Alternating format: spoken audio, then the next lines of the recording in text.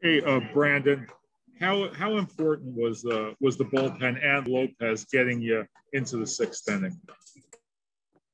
So happy for Lopey. Got over the hump tonight, got through five, got into the sixth inning. Probably could have gone longer, but he hasn't been gone that far so far this year. So big punch out by Tanner Scott. I think it's one of the best left-handed hitters in the league.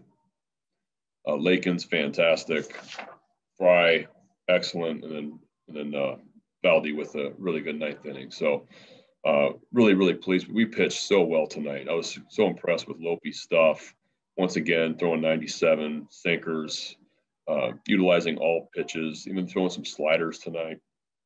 And then the other guys that came in just did a great job on the mound. Nathan Ruiz, go ahead.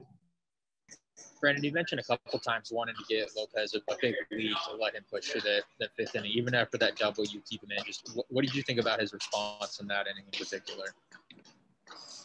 Nathan cut out a little bit, but I think you asked me about Lopez in the fifth inning.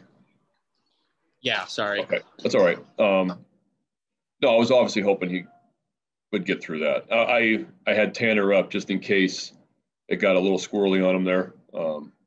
But I really I was going to do anything I could to get him through that inning. I was hoping we would have a little more of a lead and maybe a little cushion for him, but like normal, we didn't. And but I'm proud of him for getting through five and into the sixth inning, getting 2 outs in the sixth too. So I think he feels good about that. And no walks tonight. Incredible job of attacking the hitters again early in the game, just really on the attack and excellent pitching. Next question is from Rock Kubaco.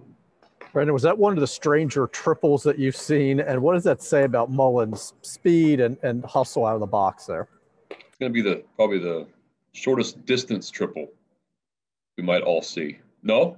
Nathan's shaking his head. Is there already some StatCast data that there was somebody else who had a shorter triple? Yeah, there was one that went like 4 feet. I don't really know what happened, but it went 4 feet. That's really bad defense if that happened. And then a bad scoring decision. But this was a great triple, and this was you should put this on a educational film for all young players on how to get out of the box, because it was ball hit and eyes up and incredible hustle. He got to third base so fast. Great heads-up play. We needed it, and just a good baseball play by a good player. Joe Trezza, go ahead. Brandon, with the fifth inning stuff with Lopez, do you think that was more of a physical hurdle or a mental hurdle for him? And do you think now that he's past it, it can kind of just put it behind him?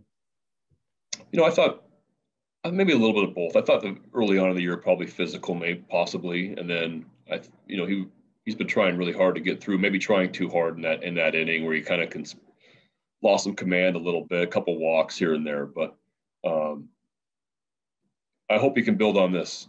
And he threw 5 2/3 and threw 71 pitches. I mean, that is against the number one offense in the American League.